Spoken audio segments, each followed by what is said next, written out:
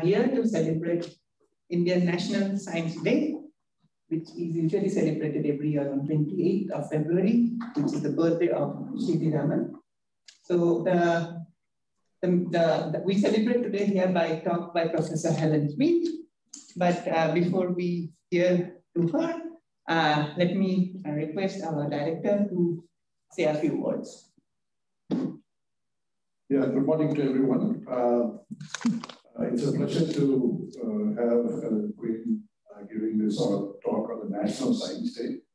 National Science Day is celebrated on the day of February 28th. The first Indian science Nobel laureate, Sir C.V. Raman, announced his Raman effect. So the government of India thought that celebrating Science Day on that day will motivate young people to go into science and interested in scientific research, and also popularize science in a way that more people will get into it. So I'm glad to see close to 50, 60 people on this line. Hopefully we'll have more over the period of time. Being a Saturday morning, I think things are a bit slow. But it's a pleasure to have you, Susan, and thank you very much for coming so early in the morning. Thank you. Thank you. So let me now request Shubhankar Datta, who is the current head of the Department of Physics, to introduce Helen, and then we'll go to that now. Okay, good morning, everybody, and good evening, Professor Quinn. As Arnav and our director mentioned, National Science Day is celebrated in India on 28th of February each year to mark the discovery of the Raman effect by Indian physicist Sir C.V. Raman on 20th February 1928. This day is celebrated in all the schools, universities, academic, scientific, medical, and technical institutes in our country. The first National Science Day was celebrated in 1987. Every year, the National Science Day is celebrated with a theme. The theme of the last year was Women in Science. This year, our theme is Future of Science, Technology, and Innovation, and its impact on education, skills, and work.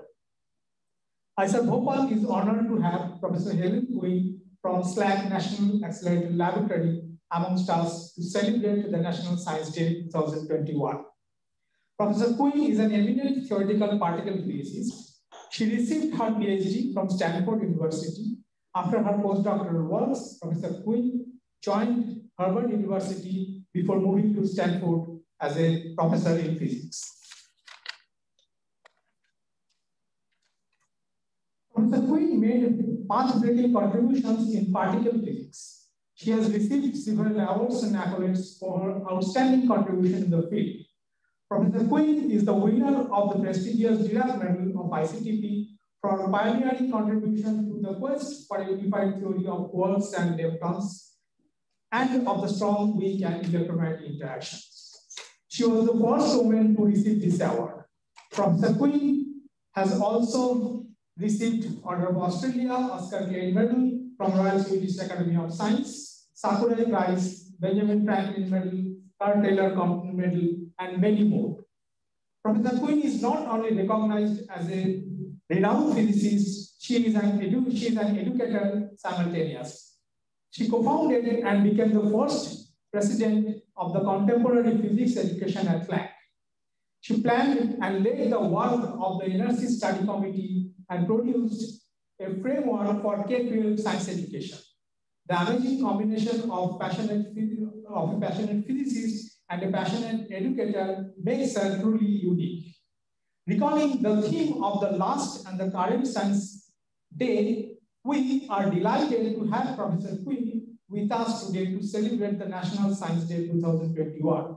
Ladies and gentlemen, please join me to welcome Professor Helen Quinn to deliver the National Science Day colloquium at IISER Bhopal. Over to Professor Quinn. We are muting ourselves and it's up to you. We can see a lot of people showed up now. So if we have questions, we'll ask you. After you. Yeah, I will give some time for questions at the end, of course. So my theme for today is why do we teach science? Who needs to learn science? And what research on learning tells us about how teaching and learning in science. And then based on that research, a particular vision for how we can teach science. This vision was designed for pre-college, high school, and before science learning. But I think there are many parts of the message that carry over to the university level and even some of it to the graduate level. So before I start, I want to apologize. I don't know a lot about education in India. I know a little. I grew up in Australia, so I know something about an exam-based education system and sort of a system that mimics the British system, which I know the Indian system was at some point. How much it's evolved from that, I don't know. So you're going to have to decide if anything I say or what parts of what I say are applicable in your framework. And I apologize, I'm not an expert on every system in the world. The other thing I want to say is anything you do take on, change is not something that happens overnight. Change is a long, slow process and requires many different levels of work. And I will talk about some of those levels as we go through. So thinking about what it is that you want to achieve if you want to change your systems, or if you want to change even the way you teach. It's not an overnight thing. And finally, this is a lecture about why you shouldn't give lectures.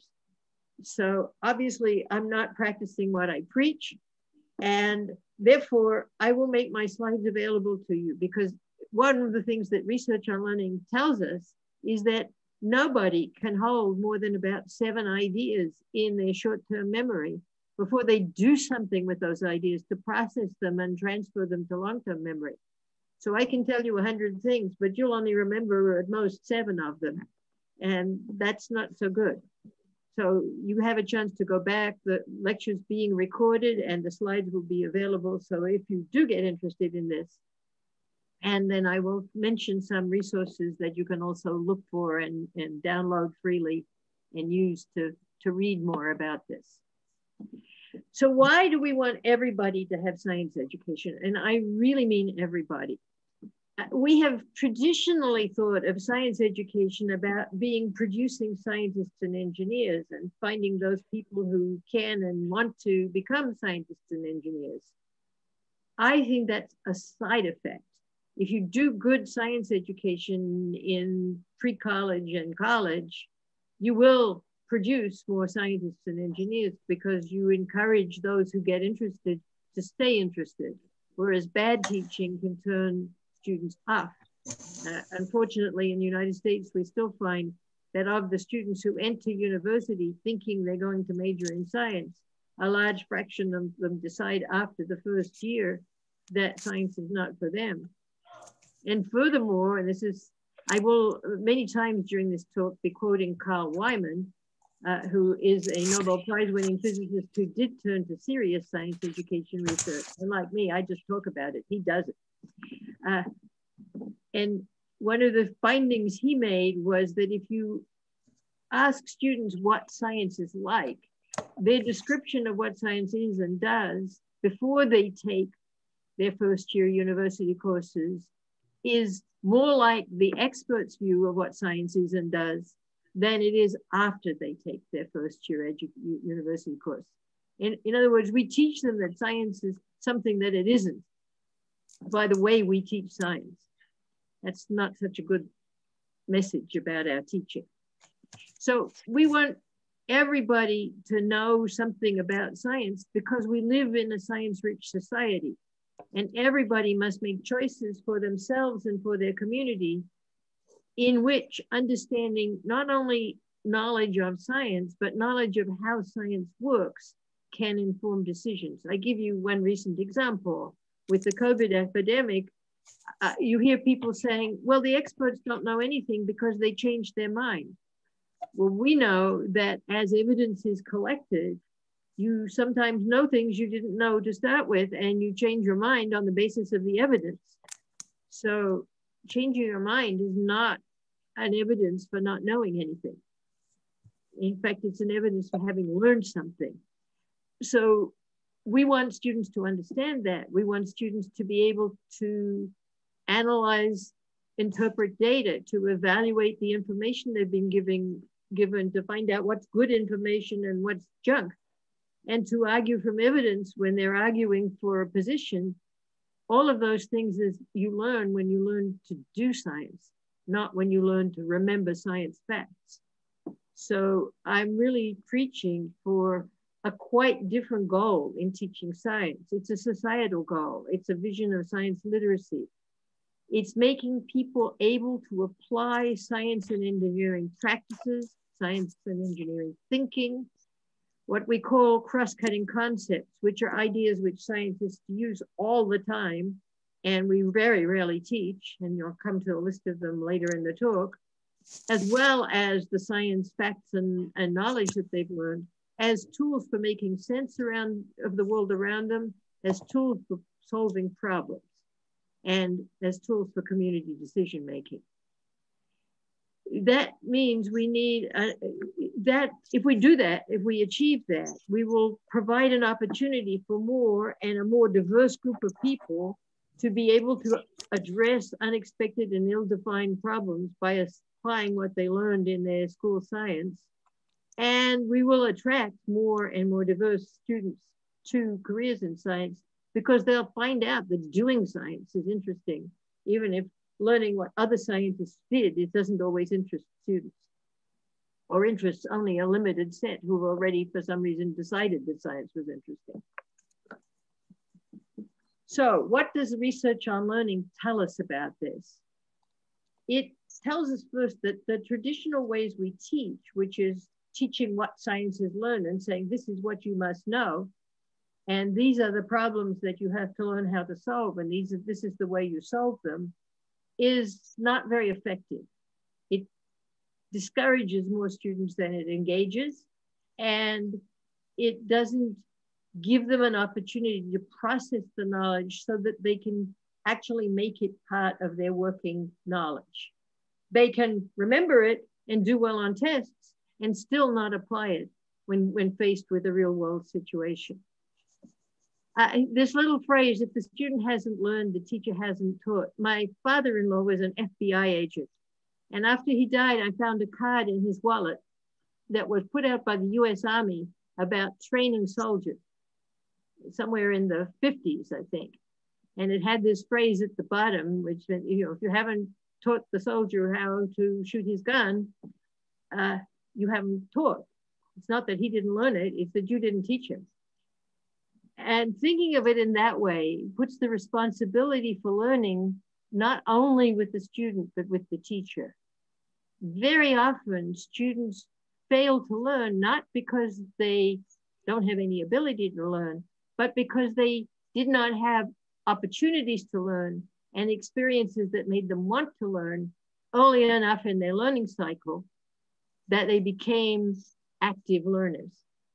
And so thinking about how do we teach to engage students and make them want to learn the material we're trying to teach them is as important as thinking about what it is we want them to learn.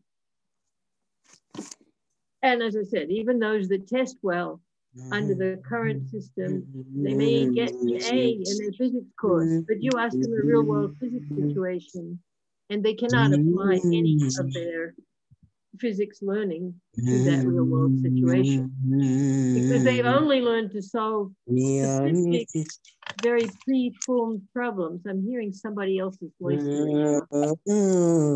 I think somebody needs to be muted.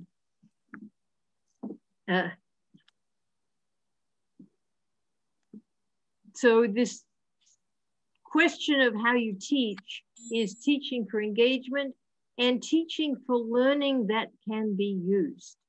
And to learn to use something, you have to practice using it. So you have to practice doing the practices of science in order to be able to use them and in order to be able to use your science knowledge effectively in your later life. There's a lot of studies coming out of the National Academy of Sciences in the US, the National Academy Press, www.nap.edu is the place to go. And all of these studies can be freely downloaded in PDF form. This is a whole set of covers of science-related studies. And I advise you to explore them, particularly in the next slide. I list the names of a few of them in a way you can read. Taking Science to School is a study that looks at K-8, students kindergarten through 8th grade. How should you teach science for them? But again, it carries forward. And the ones on the right, Ready, Set, Science, is a volume oriented to teachers. The first is a study of the learning sciences and what the learning sciences have to say, and it's fairly technical. The Ready, Set, Science is examples and how this plays out in the classroom. And on sus marcas listas ciencias, the people in Chile decided they wanted a Chilean version of that document. So you can actually get it in Spanish as well. Not very useful in India, but interesting to see that these things do propagate that way. A framework for K-12 science education is a study that I led, and it had 9 scientists, all of them members of the National Academy of Sciences, a couple of them Nobel Prize winners, and 9 people with education experience, education research or teaching, or people who'd been state level science administrators. And that committee together came up with this document that says, this is how we should teach science in the US. And that document is having a huge impact all around the world. And most of what I'm talking about today is in that document one way or another. So it would be worth your looking at. How people learn is a study from the learning sciences. And it's 2 because it's an update of a much older study. But definitely if you're interested in thinking about how you should teach so students learn better, it's worth looking at. And discipline-based education research is a study of research on teaching at the college level. And there's physics education research. There's also a physical review education research. If you start getting interested in actually reading the papers about physics education research, this is a good introduction, and then going into the actual published papers of the field. But the National Academy Press is a place to start with getting these, and all of these documents have a lot of references to other studies. Okay, good teaching isn't easy. You have to know the area, you have to know the subject you're teaching, of course. But beyond that, you actually should know something about what's called pedagogical content knowledge, the science of teaching that subject. I'll give you a simple example. If you're a math teacher and a student gives you a wrong answer to a problem, you can probably figure out from that answer what that student did wrong and what their misunderstanding is. The same thing is true in physics. You should know what topics students find difficult and what are the preconceptions that make those topics difficult. And how do you teach so that the learning actually replaces those preconceptions with the scientific conception you want to have, and doesn't just layer it over as this is school knowledge, but the world really works the way I understood before. And I'll keep thinking about the world in the old way, even while I answer my exams in the new way. Changing people's minds about things is not an easy thing to do, and teaching is changing people's minds. You also need to know the art of teaching in general, how to engage and keep your students working. It's different at different age levels, of course, but there are things you should know. Then you have to plan your course. So you really have to do a design job to design and plan how you're going to teach and what you're going to teach in each lesson and what your goals are for what the students, you really should think, what do I want the students to know 3 years after they take this course? And how am I going to design this course so they will know that? Not what do I want them to be able to do in the exam at the end of the course, because Good students can study and do very well on exams and forget it the next day. And then you need to be an actor, because engaging students is getting there and talking to them and being with them. We were just talking before this talk began, how much harder that is in the COVID days where we cannot see our audience. I can see you, but I cannot see your faces. And or I can see a few of you. But the art of responsive teaching, of acting and responding to the needs of your students as you teach, is improvisational theater, among other things. And that we have to learn to do too. So it's a demanding job, and doing it well isn't easy, but begin knowing what the goals of learning are and thinking carefully about how to meet those goals is really important. So thinking about the outcome goals before you start is very important. Learning research tells us that if you want learning that can be used and built on later, the students have to be actively engaged in sense-making and problem-solving tasks, not just learning to recite things and learning to do standard problems.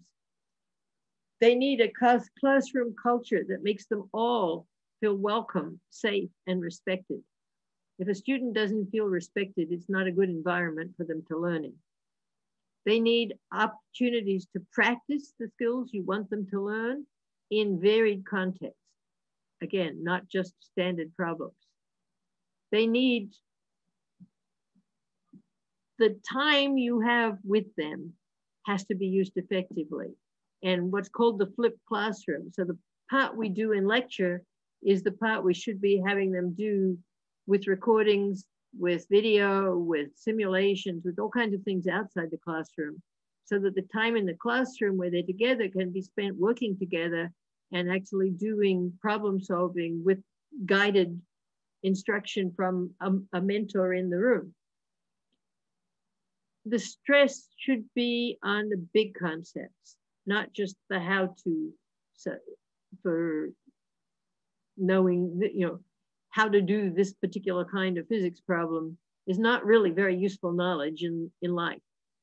But understanding some basic physics concepts is probably pretty useful knowledge in life. And then laboratory work should be really laboratory work, investigation, not just following procedures. And then that means if what you want them to learn is to be able to do things, that then you have to design your exams and tests so that you're testing for those things you want them to be able to do, not just for, did they remember these facts, or can they do problems of type A, B, and C? So that means the flipped classroom, you're doing different things in the class. And this is a challenge in the university setting. I see your lovely big lecture hall. Well, if you have 300 students in the room, it's hard to make it interactive. And so it actually requires some rethinking of the spaces and architecture to go all the way to the result I'm talking about in a university context. It's easier to do in a high school classroom where there's a smaller number of students. So thinking about how you can move in the direction of more active learning, even in the context where you have a big lecture hall. I'll come back to that a little later. So why do we do labs in science learning? We often think we're doing them to teach laboratory techniques. On the other hand, most of the labs, particularly we have undergraduates do, and high school students, have equipment that no scientists would use today. And we don't give them the tools that are the actual tools that scientists use. So what tools are they learning to use? And the other thing is we do the labs because we think the lab demonstrates for them that what we're telling them in class is actually true. Students don't see it that way. Again, Carl Wyman has done studies on this.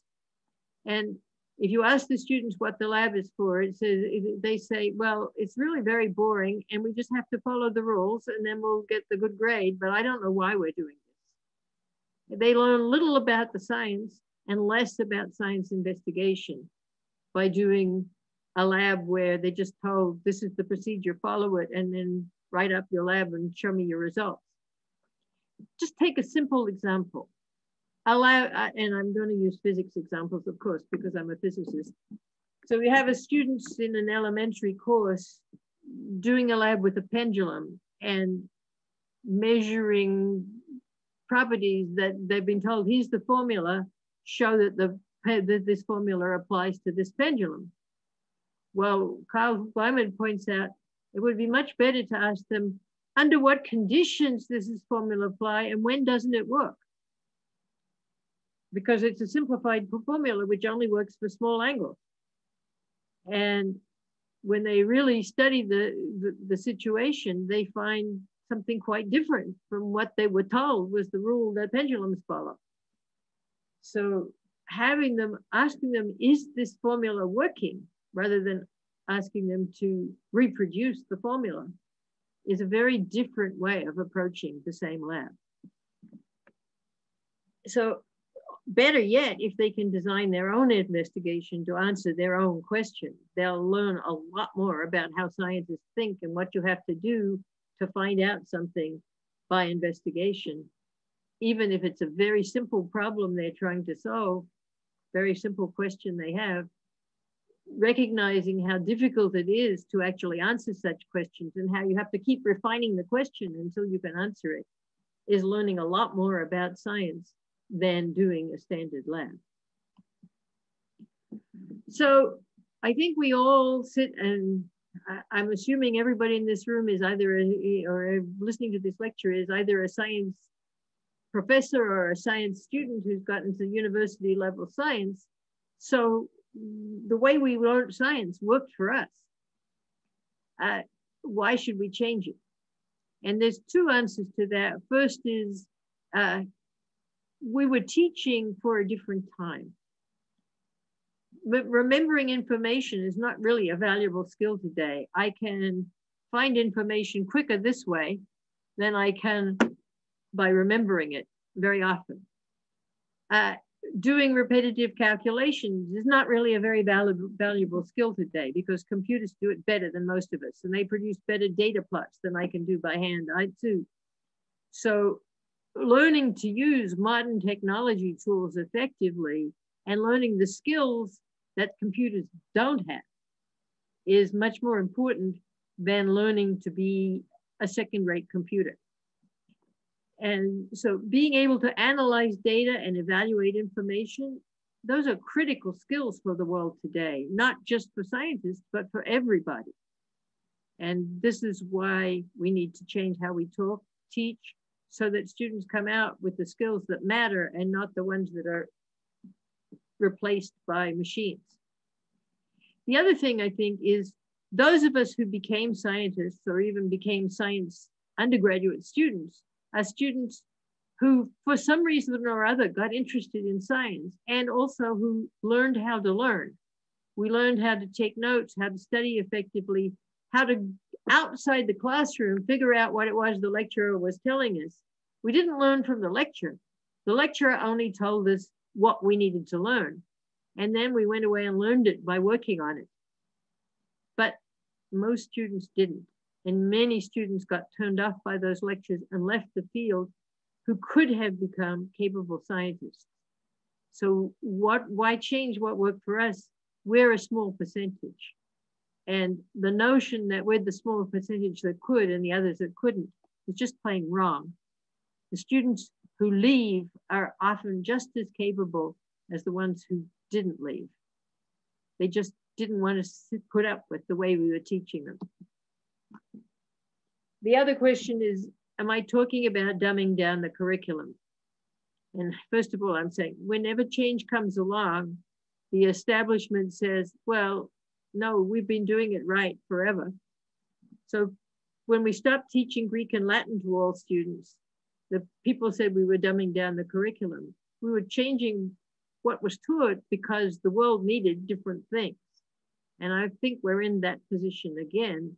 The world needs different learnings than the ones that the traditional education system that we still have in most of the world emphasizes.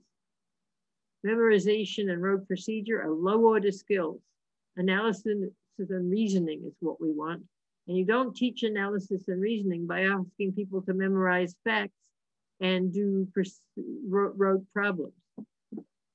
Of course, that doesn't mean that knowledge isn't valuable.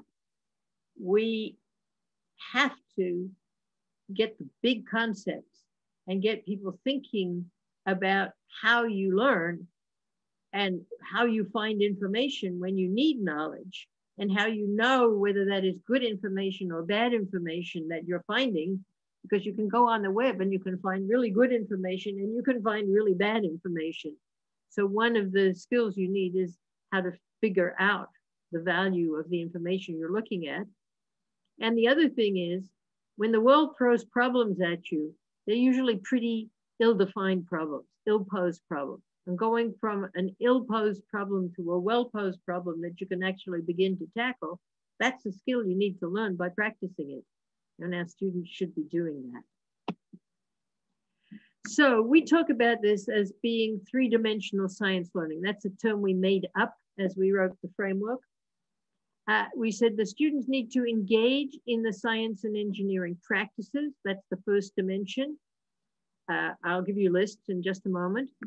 The students need to learn to use cross-cutting concepts as problem-solving lenses, and I'll give you examples in just a moment. And then, of course, they need to learn some basic core ideas of major disciplines of science across the disciplines, and to be able to connect across the disciplines. Because, you know, sometime in the late 19th century, somebody decided that school science was biology, chemistry, and physics, and they had nothing to do with one another. And in the late 19th century, they really did have nothing to do with one another. But that's simply not true today. We live in a world where the lines between the disciplines have really gone away. It's not that there's not physics that's not chemistry and chemistry that's different from physics, but we understand that biology functions by chemistry and physics and chemistry is quantum mechanics, and all of these things are much less separate than they were when those disciplines were laid down as separate disciplines. But students cannot begin to understand that if we teach them and use the same words in different ways across disciplines. So we need to get a common language that students learn and can use across all of the disciplines. One of them is practices. So this is our list of 8 science and engineering practices. And we put engineering here because if you don't put engineering in elementary school and high school, if engineering ideas are not introduced to students there, where are they going to meet them? How's anybody going to know that engineering is something that fascinates them if they've never known what engineers do or begun to think like an engineer or design anything? So I think this is a big step. And also because it's an application of science. And so learning science and using that science to design something is useful. So asking questions is something both science and engineers do. Defining problems also. Engineers have a particular way that they frame that defining of the problem, but also in science, the first question we ask is never quite the right question. We have to keep asking till we've got a question that we can actually investigate. Developing and using models.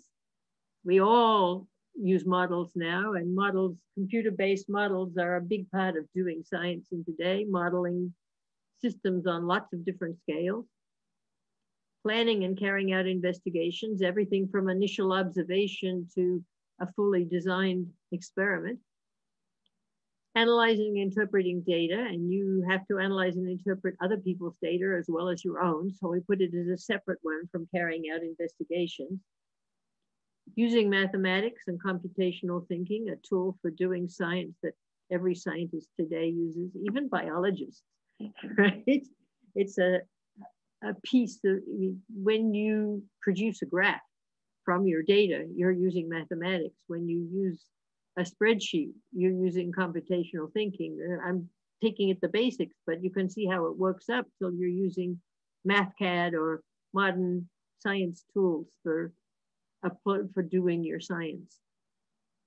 Developing explanations, well, that's the goal in science, and designing a solution, that's the goal in engineering, where you have a problem for which you're trying to design a solution.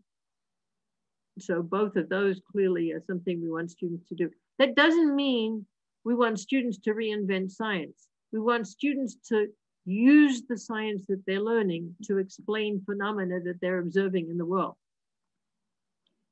Engaging in argument from evidence, well, we hope more people can do that. At least in this country, we've found that an awful lot of people don't seem to think that evidence matters. But if you learn how science does that, I think that's a skill for citizens as well as for scientists. And then I've already stressed the obtaining, evaluating, and communicating information. All of those are skills that scientists need, and learning how to do them as scientists do them is a useful skill for many more students than the students who are going to become scientists, but it's also a critical skill for the students who are going to become scientists.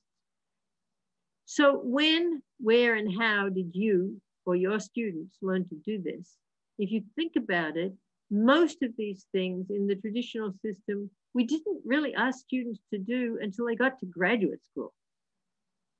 Very rarely did they design or plan an investigation for themselves before that. So the whole set of things that we do as scientists, you have to understand how they're done to understand how scientific knowledge is developed and when it's stable and when it needs to, when it's forefront and it's not fully settled and things are still being investigated. All of those things you learn by doing this work. And so it's not, there's two things going on here. You're learning to do these things, and you're learning the role of these things in developing the knowledge that we as scientists over hundreds of years have developed. And both of those things are critical to really understanding what science is and how to think about it. These things I call cross-cutting concepts. Every phenomenon you look at happens in some system. And understanding how to think about what is the system and model what that system is, and within that system, look for mechanisms of cause and effect, to look for conservation, how track the flows of matter and energy into, out of, and through the system, to look at the relationships between structure and function and the components of the system, to ask under what conditions is this system stable, or is it changing, and how does it change? How can I make it change in a controlled fashion? When does it run away from me? When are the feedback loops supporting a controlled system, and when are they supporting a runaway system? Those are all things that we think about as we try to understand phenomena as scientists. And they're things that we want students to know are useful ways of looking at something they don't understand. Each one of these points here, looking for patterns and asking what made that pattern happen. Thinking in terms of scale and quantifying things, measuring them, looking about relationships between quantities in the system. All of these things are things scientists do when they're facing something that they know nothing about. These are ways they approach finding out about it. And generally, we've expected students to sort of get this on the side rather than to understand it as these are tools that work across all of science. Let me take one, energy.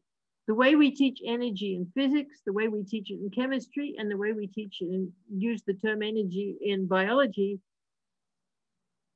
very hard for a student to take those three different things, places where people are saying the same word, and understand whether or not it's the same concept that they're really looking at.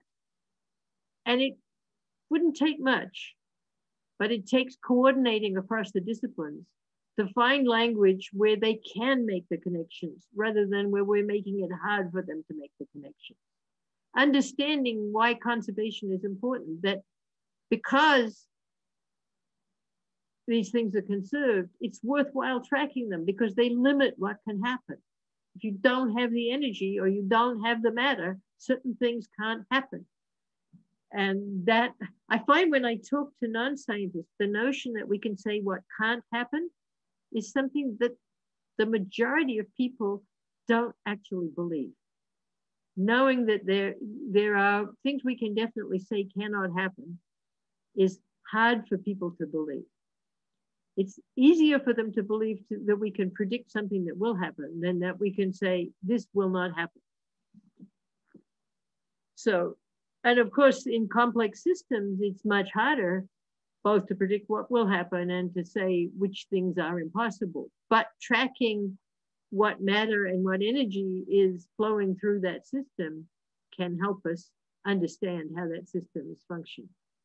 So, just examples.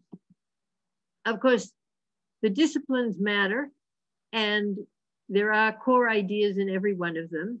We lump them into physical sciences, which is physics and chemistry, life sciences, biology and ecology, earth and space sciences. I put a line on my screen. That's weird.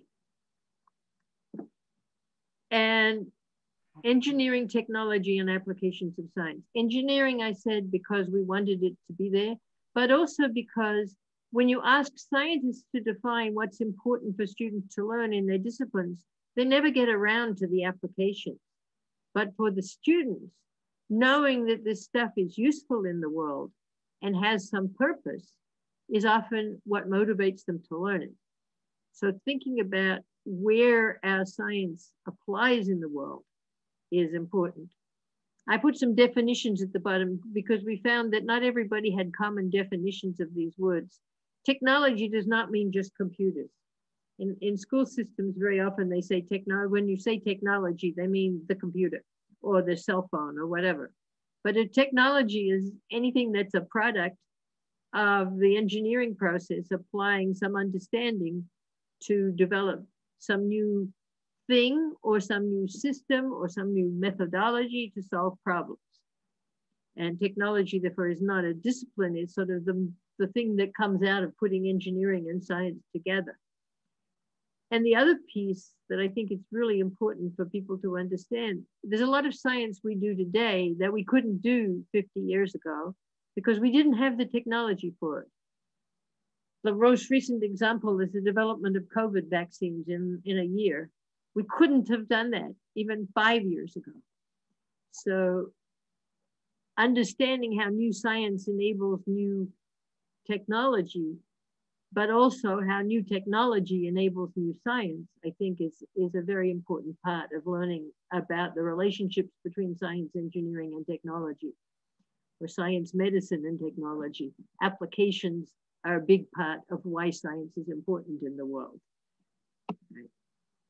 So how do you do this? You ask the students to make sense of phenomena. You select the phenomenon for which the science you want them to learn is necessary to reach a good explanation. And then the students get motivated because they can't explain it. They know they need to learn something in order to explain it. And this is the place where the science learning comes in.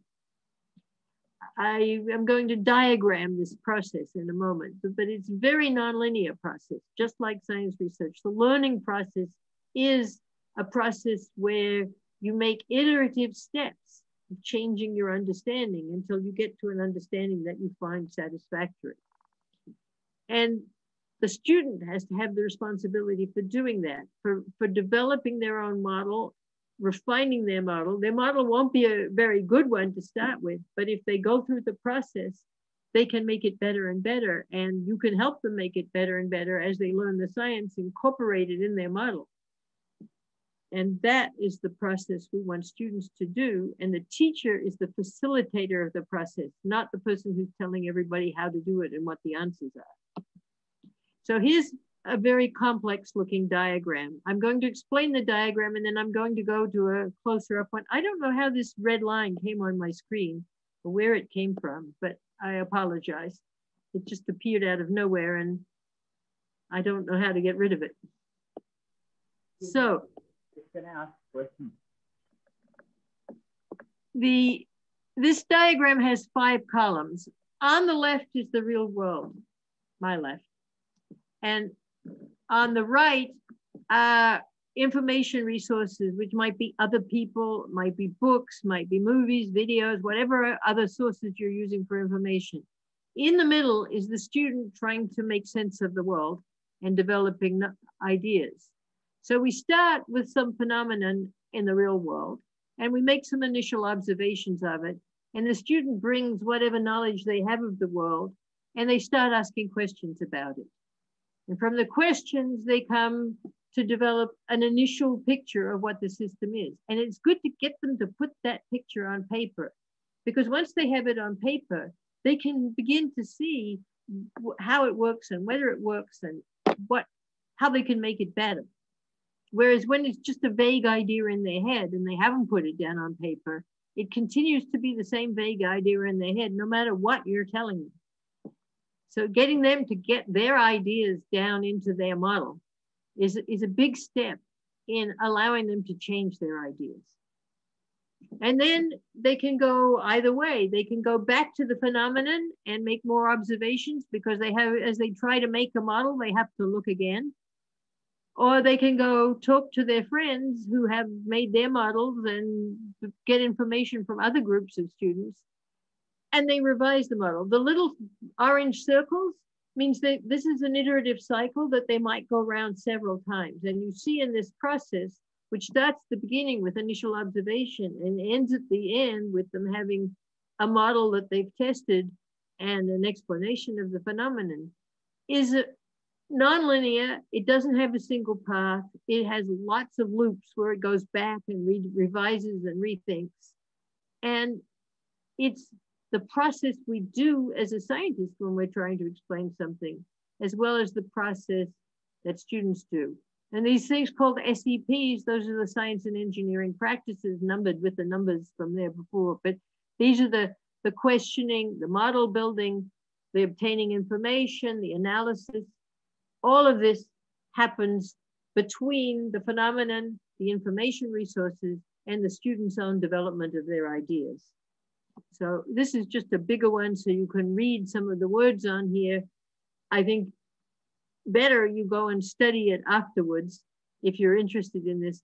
Thinking about learning as a process like this is very different than thinking about learning as, okay, you're the student and I'm telling you this is true and now you got to remember it. That's a very different kind of process. So thinking about learning in this way and designing your course so that there's time for students to do some of this as many times as possible in as many different contexts so they can learn to think like scientists is what I'm talking about. Why engineering? Because it's an opportunity to apply the science learning. And an engineering design problem has a very similar cycle of iterative cycle, recursive cycle of attempt, test, revise, and refine. It helps students engage with science in a different way. It helps many more students see the point of learning science, and it gives them a tool, a skill that they can take out into the real world and use in their lives. I stress this point about iterative and recursive because it's very different from the way we've tended to teach. We tend to ask students only questions for which we already know the answer, and it's either right or wrong. There's no correct design, and there's no correct model for a system. There's only better and worse ones, right? So anyone is and develop and make it better. As I said, the students' models put their ideas forward explicitly, and that means they can recognize when they don't work. And failure of a model is not a failure of learning, it's a learning opportunity. It says, oh, I didn't understand that. I have to go back and understand it better in order to make my model work. So revision and refinement are part of the learning process. They are, in fact, the place where the learning is happening.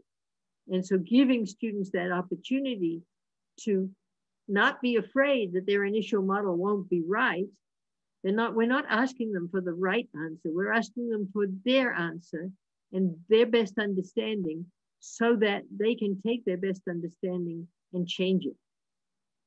And this is the key to why this method of teaching is different and better for more students than the way we have traditionally taught. Students don't get shamed by being wrong. They get told, oh, that's interesting, try again. And they get engaged with trying again, because as long as you convey that you believe they can make their ideas better and get better at it, they are very willing to try to do that. It's when they're told all the time that they're not good at something, not explicitly perhaps, but implicitly by the tests that are given to them, they give up and don't want to follow that path. This means you're going to have to cover fewer topics. You cannot cover everything in the textbook this way because it takes time to do this process. But the interesting thing is, if you take that time in second grade, in third grade, the children come in with a different attitude to learning science. If you take that time in your undergraduate classes, more students will want to go on and do graduate classes in science. So you have to change the syllabus and you have to change the way you test the knowledge that's being learned to allow this kind of teaching.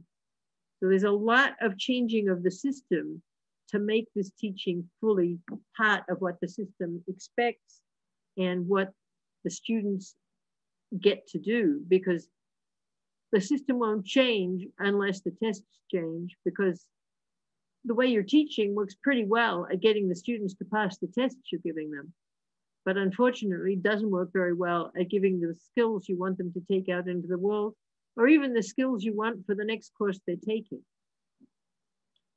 So they have to practice, and practicing takes time. But once they're doing this and once they're making sense, the depth of the thinking that even young children can do, and the depth of the thinking that you'll see from your undergraduates will be quite different from what you see when you're giving them a set of not very interesting things to do. Not interesting to them. They may be fascinating to you because you've learned why they're fascinating, but they don't see the point. So the real challenge of teaching this way, aside from deciding you're going to do it and having a system in which it's permissible to do it, is the designing, the planning and pacing and orchestrating a sequence which achieves the level of learning you want them to achieve of the subject matter, and at the same time, the level of learning you want them to achieve of all these skills and practices and ideas that are about learning how to do science, not just what science has learned in the past. And in order to teach this way, a teacher has to have experienced some of this doing. And you can't teach students how to analyze data if you've never analyzed data yourself. So this means different training for the teachers in our schools. And this is a big challenge and takes time. And I was saying this framework was published in the US in 2011. We have 42 states who are trying to change their, at least 42, I'm not sure exactly what the number is today, trying to change their education systems to move in this direction. It's now 2021, and I would say we're maybe halfway down the road to making these changes and having teachers who are capable of doing this kind of teaching across the board. It's a long, slow process, and it has implications for how teachers are trained, both before they become teachers and when they're in teaching. And I would say it has at the faculty level, it has implications for how faculty think about teaching and what they do. So thinking about whether you want to move in these directions, how you can move in these directions, and what's a reasonable pacing to make the changes at. I think I've said everything on this slide.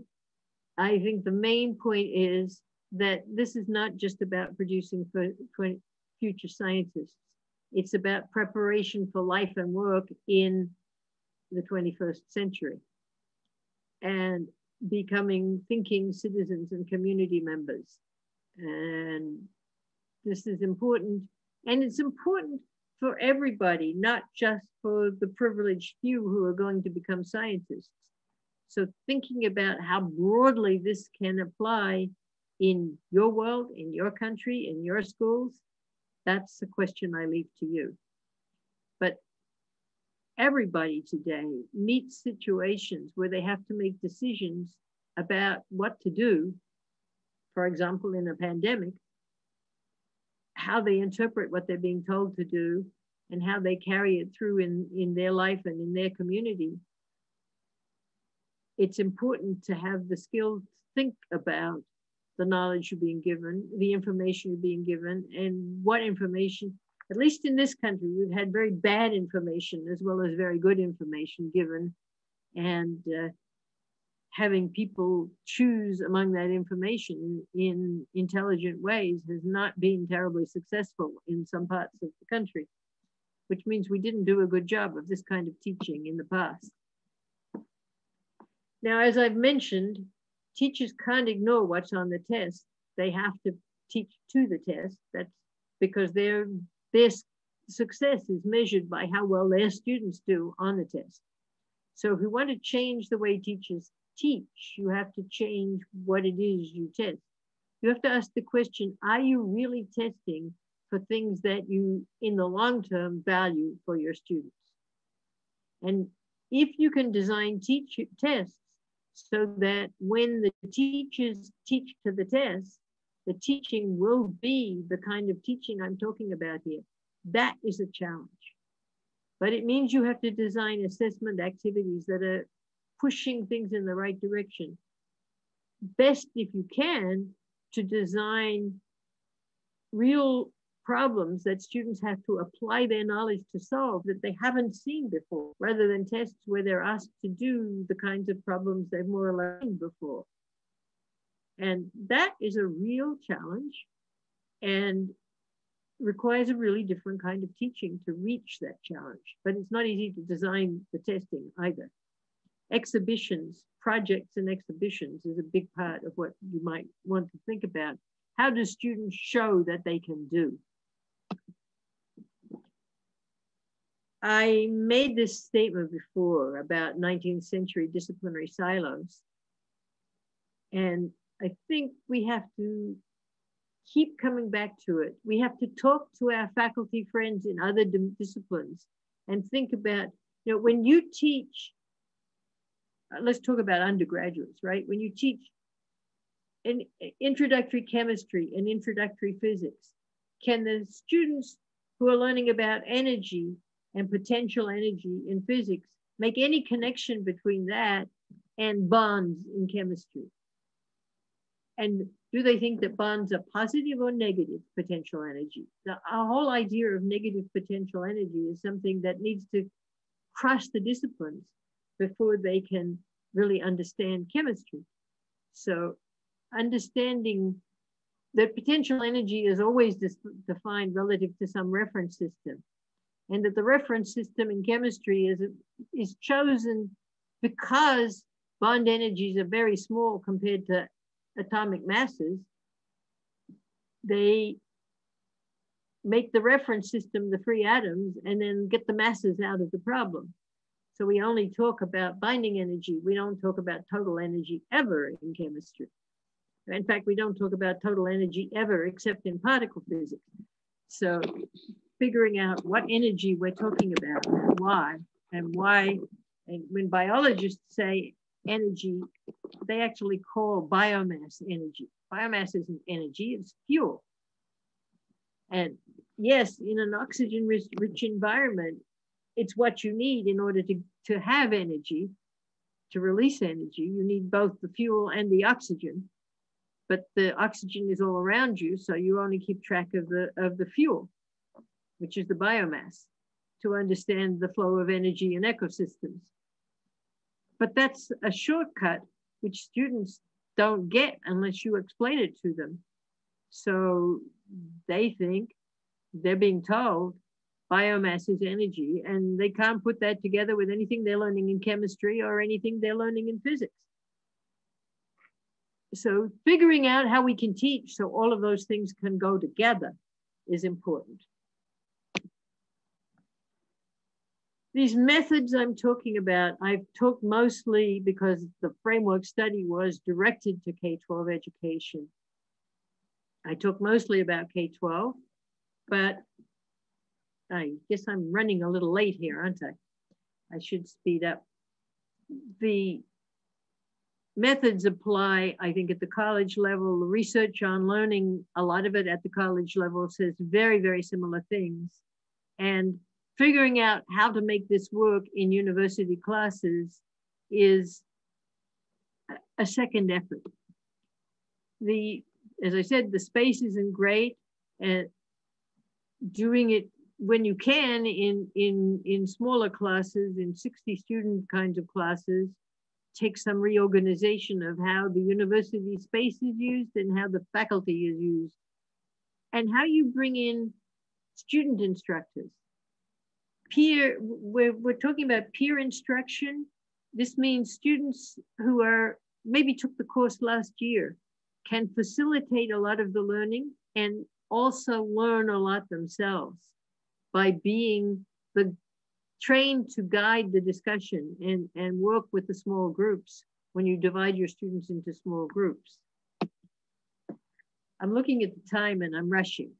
So I think it's probably better if I stop here and let you ask your questions rather than running through. I think I have 3 or 4 more slides, but I'm getting a little repetitive at this point anyway.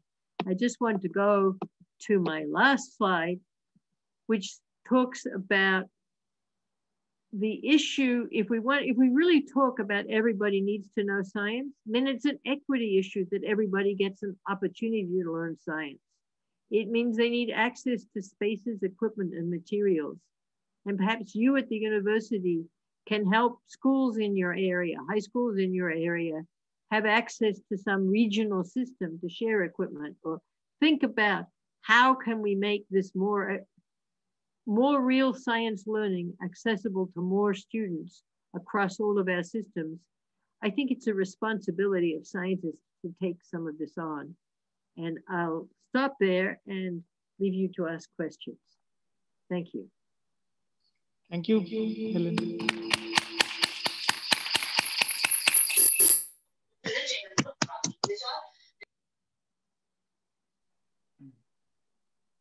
Hello, Doctor.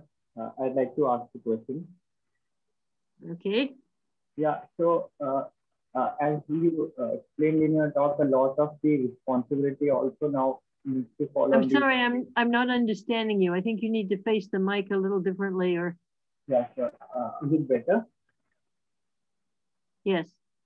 So you said that a lot of the responsibility also lies with the teacher compared to everything with the students, right? And I wanted to ask, like, when you suppose I would not be in such a position, but maybe you faced such positions where you had to hire faculty.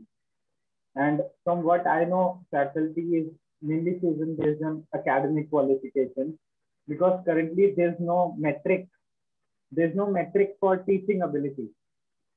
So how do you tackle that problem where you're able to judge the teaching ability while choosing someone for a faculty position?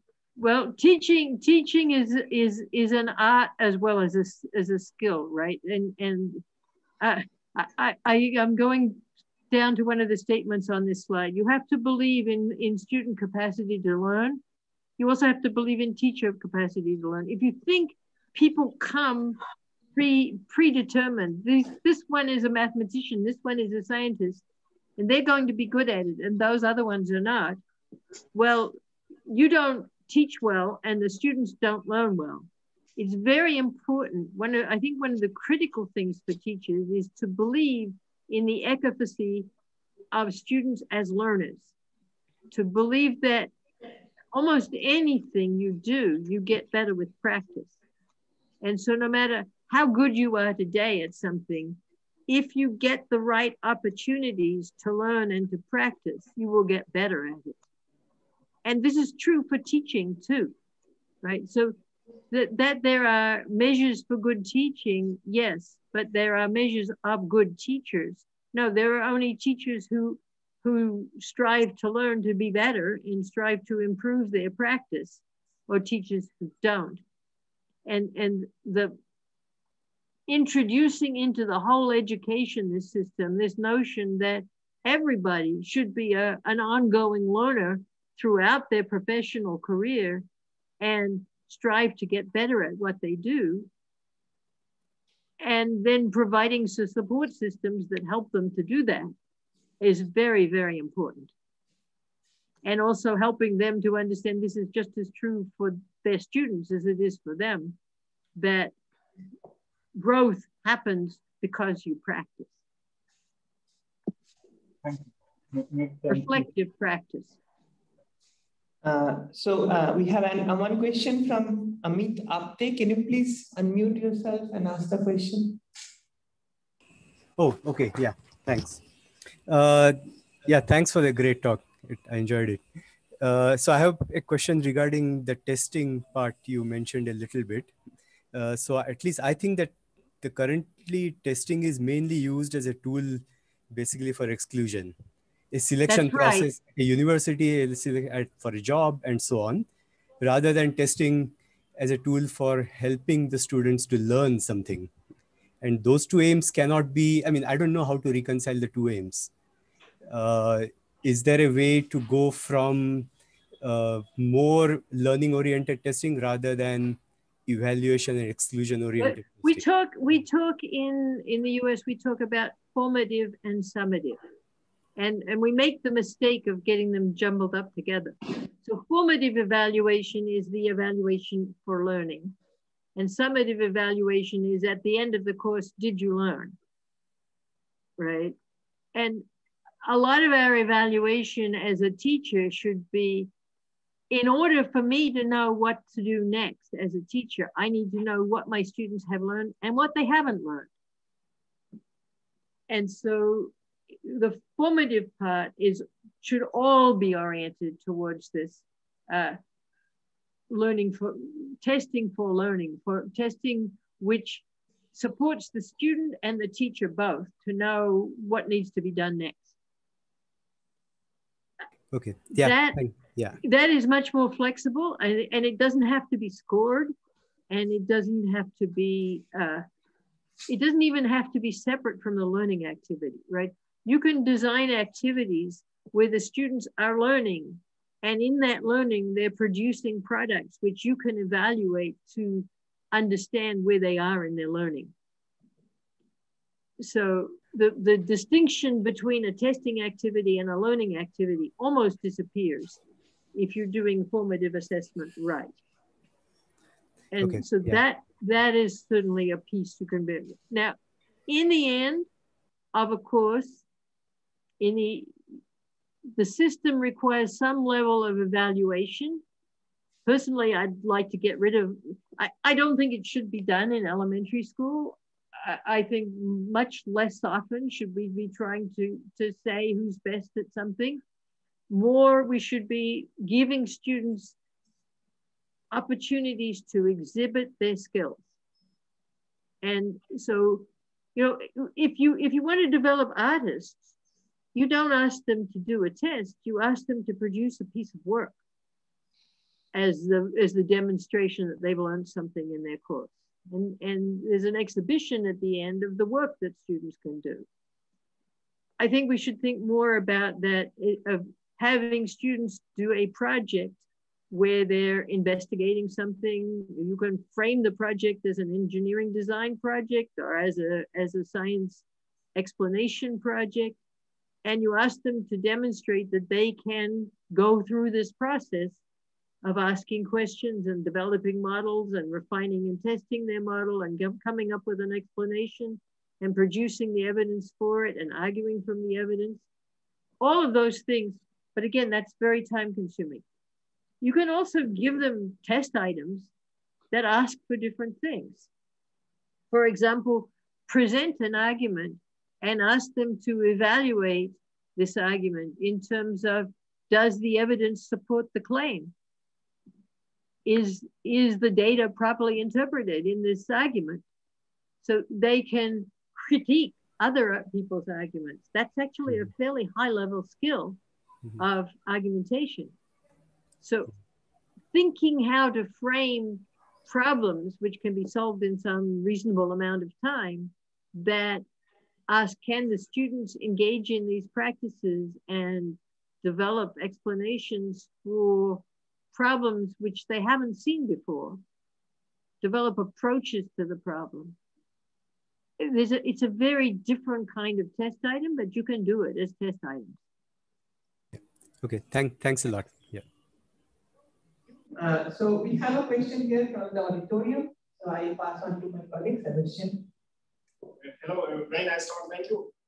I have one question related to the last topic, right? So now if I want to use all these ideas in an exam, then actually, is this working? Can you hear us? I did not hear the question, I'm sorry. Can you come here, Sebastian? Does this work? Okay. Very nice talk, thank you. Right, so now if I want to use all these ideas in exams, right, I'm also lazy or don't have so much time for it. So very often it happens that I would have to design all the questions from scratch. Right? Do you know of any plans, or it would be really nice to have like a worldwide repository, say, of nice conceptual physics questions that are not actually math questions in disguise. Yeah, like, does that exist? There are some at some levels. So for example, if you're teaching freshman physics, there's something called the force concept inventory. And it's a set of conceptual questions around the concepts of mechanics. There are a few of those inventories at lower level. They're not really intended for exam questions. They're intended for probing student understanding of concept. But you could use some of those. And there, if you just Google force concept inventory, you'll find it there. But in general, this is work in progress. I agree. It would be wonderful to have for each level, just as having good examples of teaching, good examples of problems are a good way to go. And there's some of them. Go to the physics education research papers and you can find references to some of them. The education researchers call them instruments. Instruments means the things we use to measure with, and so tests are instruments for measuring student learning and comparing student learning. But it's not something where it's easy to point you to all the answer that you want. And there's still a lot of work to be done. And there's not a great deal of research being done on advanced level courses and how this carries to graduate level. Graduate level, of course, we do kind of apprenticeship training of our graduate students in addition to giving them courses. So it's very different probably. But because they're doing the kinds of things I'm talking about in the part that's not their coursework. But it would be really useful to have that because of the time limitation that may have. I point you particularly to the education research papers of Carl Wyman, and the references in those papers will lead you on to others, and that will be a way to find some of this. But as far as I know, I do not know of a repository of problems that you can just go find them. And I agree, it's extremely time consuming, particularly when you're first trying to do it, to design good problems that don't finish up taking 10 times as long as you thought they would for the students to attack them. Yeah, look these up. Thank you. Thank you. So Aditya, can you unmute yourself and ask the question? Aditya Ojha? Sir. Yes, can you unmute yourself and ask the question? Yeah, go ahead. So when we are discussing the different motives of testing and assessments, whether we should, and if yes, how should we modify our perspective of grades and cumulative scores in academia as to? this is a very big question when you have a system, and I believe the Indian system is a very selective system. So we're talking about students being selected out of rather than into, as somebody else said earlier. The tests are used to filter, right? And in fact, that filtering has been, we've almost thought of ourselves as professors as being the ones who were trying to do that filtering. And I have been working at the K-12 level where it's the opposite. What we need to do is generate a better pump that brings more students up to the higher level and brings more students into interest and brings more citizens who have these skills in their lives. And that, I think, is very different. So I am not really prepared to answer, how do you filter? I think you can always design ways of judging the quality of performance, no matter what performance you're asking for, right? So the question is, what quality measures really measure the things you care about? In fact, I think what we've done is use quality measures that exclude students who could be very creative scientists because they weren't quick at something that needed to be done in a certain time in an exam. But so, in fact, we've been using measures which are not well matched to the need. And the more we can turn the measures towards who would make good researchers, who would make good engineering designers, and less to who can solve 30 problems in this 1 hour exam, it's a very different kind of testing and a very different kind. So I think you have to think about the goal before you can design the test. And the question is, what matters? What skills and abilities matter? And how do you filter for those skills and abilities? And at what point do you start filtering? And I suggest you need to start filtering late rather than early, because students through K-12 at least, they come to the system with very different backgrounds. And if you filter early, you filter for home background and not for student ability. And so thinking about how you can design systems that provide greater opportunities for more students coming from more different backgrounds, it's a challenge. And it's not a challenge anybody's found all the answers to. But I think part of it is, when do you decide it's time to filter versus when do you decide it's time to drive as many forward as you can with as many opportunities as you can. If you ask a development scientist, a person who studies human development, what develops depends on experience. And children come to school with very different experiences.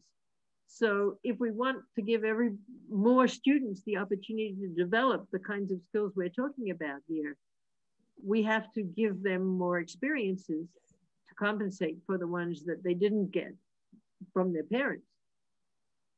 And that's a big social engineering job, right? What we think education is opportunity for all, but it doesn't always function that way because we don't design the system to function that way if we start filtering too soon. So I am pushing at the K-12 level for less filtering.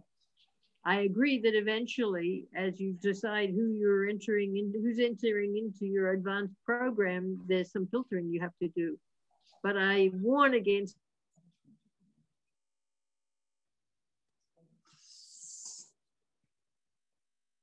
I hope. Hello. Yes, we got some feedback, but yes. Yeah, at some point our screen here in the auditorium froze. Yeah, so I actually have a question on the last thing you were mentioning. So as a teacher, at least in India, one of the challenges I personally find is that, so we get students from various cultures, various financial backgrounds, and a whole lot of diversity, right? And often the performance is due to, I mean, the student often do better because I have found that people with more financially better position have more confidence and they tend to do better in the class. I mean, just my observation. So, but as a teacher, my role is to make sure that everybody, irrespective of their background, get the same opportunity and make best use of their talent, right? So do you have a suggestion for us to how to adjust that things? Well, the first, so I'm going to go back some way back through my slides. The one that had a statement about this on it is way back.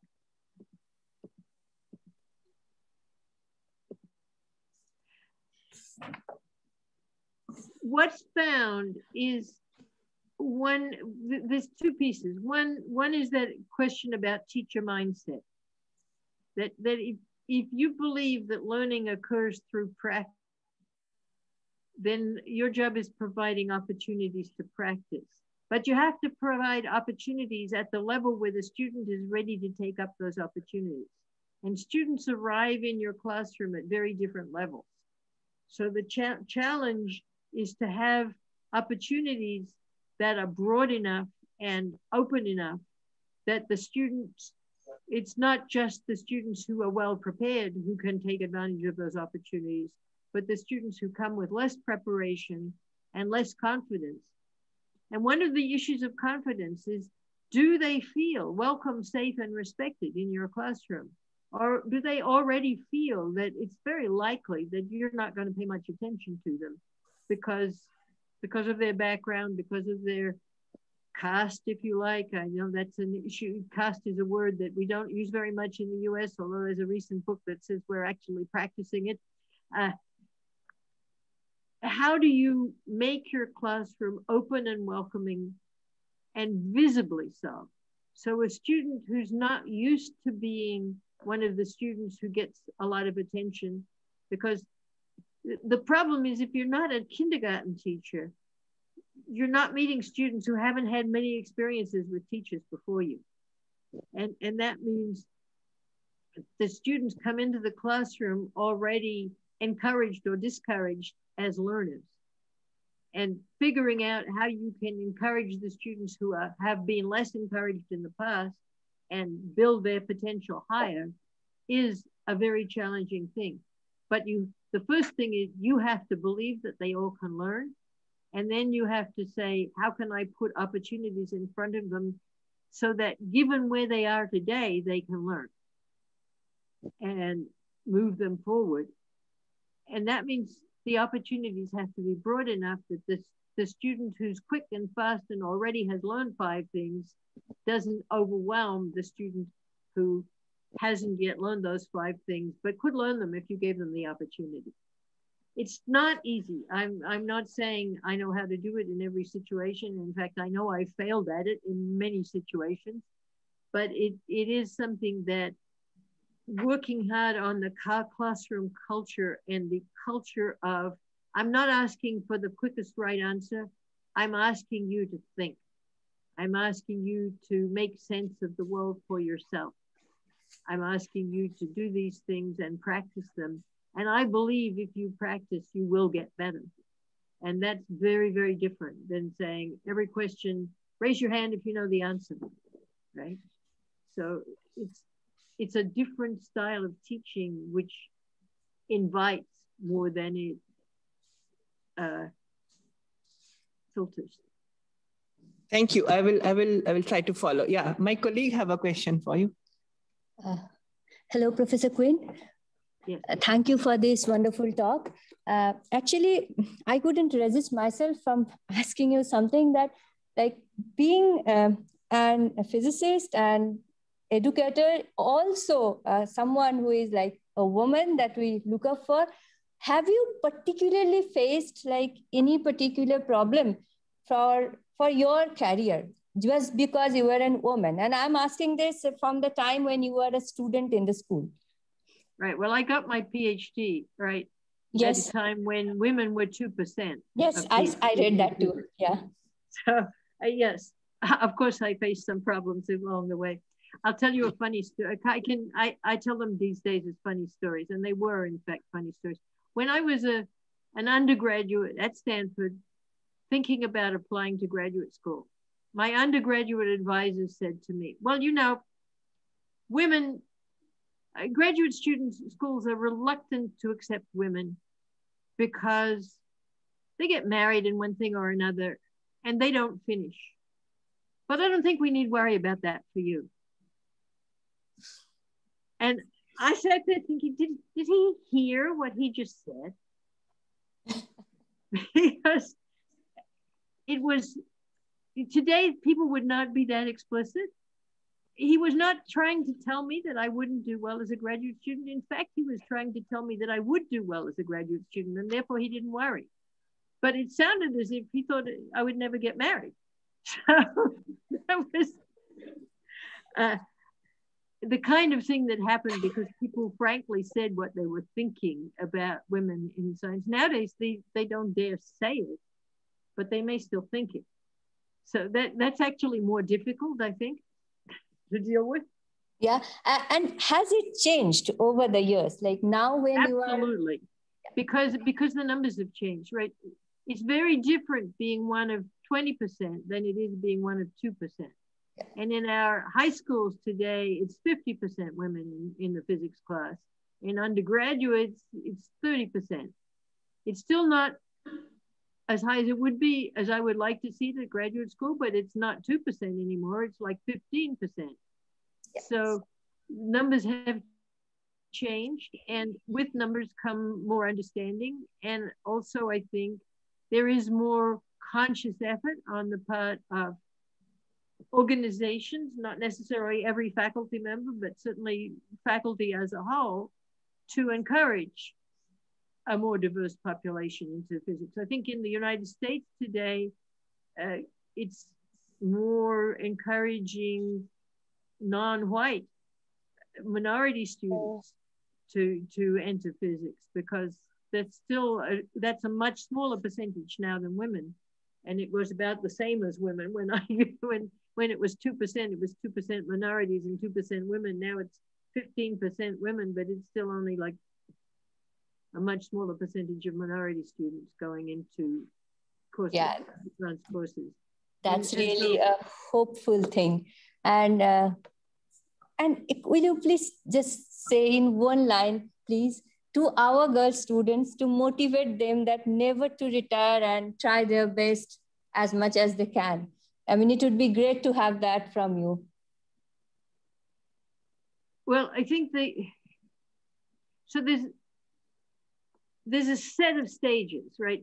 First of all, you want, and when we're teaching young children, we want to engage them. We want them to get interested. And we do that by giving them interesting things to do, right? As you get interested, once you become a scientist, it's your identity.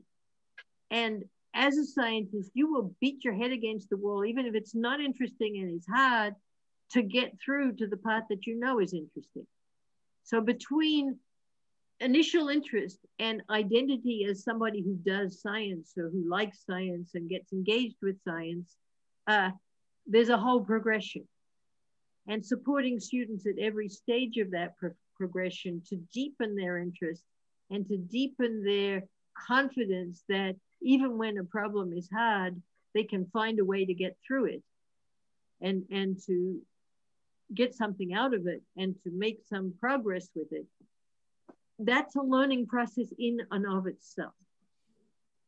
Learning to want to struggle, learning to want to make sense of things, and giving students the opportunity to do it at the right level for their age, for their level of knowledge at this point, giving them problems that will interest them and will challenge them, but challenge them in a way that's so attractive that they want to be challenged.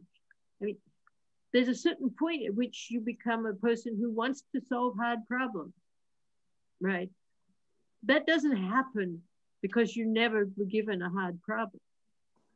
So figuring out what the progression of challenges to give somebody to make them the kind of person who wants to do those kinds of challenges is indeed the process of figuring out how to teach. Thank you. Thank you. Thanks a lot. So for almost all the participants here, please note that Professor Quinn is now in California, where it's 10 in the night, and you can see her enthusiasm to talk to us. I can't see any other question. But and I also had a 5-hour meeting today before this one. So thank you very much. So I couldn't see any other question here. So then I think we can stop here. I would like to thank you for your time and the enthusiasm that you have given us today. Some of us may contact you for suggestions at a personal note. I put my email on the first slide, and I have asked you to share my slides with everybody. And there's a recording of this talk. One of the reasons to record lectures is because when students want to hear something, they don't get it the first time. They can go back and hear it again. So that's a useful thing, and you have that for this lecture. Thank you. Let's thank all of us. Thank you again. Thank you very much. Thanks. You're very welcome. And I guess I sign off, right? Yeah. Thank you. Thank you. Thanks. Thank you, and good night. Good night. If I can find where I can get myself out of here. I have to stop sharing first.